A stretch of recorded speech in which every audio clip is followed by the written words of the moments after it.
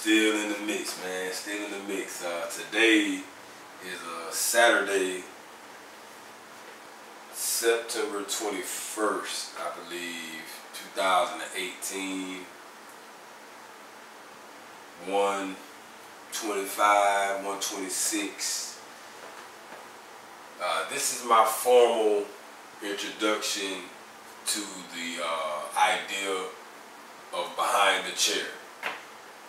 And behind the chair is a concept that basically takes you into my life from behind the barber chair. A lot of shit go on, man, in my life from behind this chair. You know, I talked to so many people.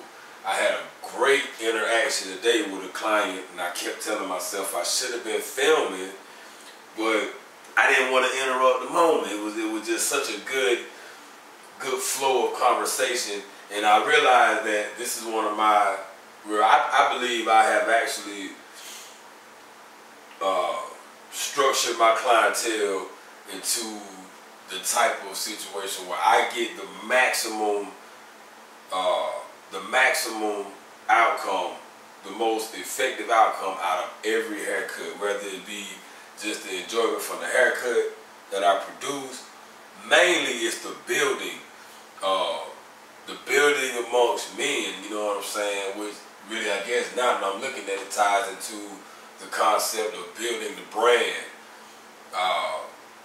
What is the brand? The brand is somewhat of the purpose.